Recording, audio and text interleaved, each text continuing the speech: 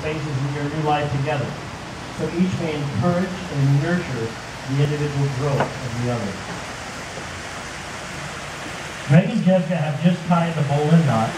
This knot, when ends are pulled, becomes so strong that the rope will break before it comes undone. I now ask you, Greg and Jessica, to pull this rope and see it strengthen under pressure, while still allowing us to see the individual cords. Go ahead and pull. Just as your support for one another as beautiful and blessed individuals strengthens your union.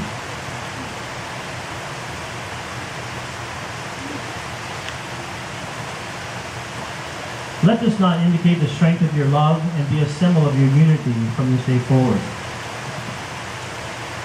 Inasmuch as you have consented together in this ceremony to live in wedlock and have sealed your vows in the presence of your family and friends, by the powers vested in me and by the time of the knot, it gives me great pleasure to pronounce that you are now and forever husband and wife.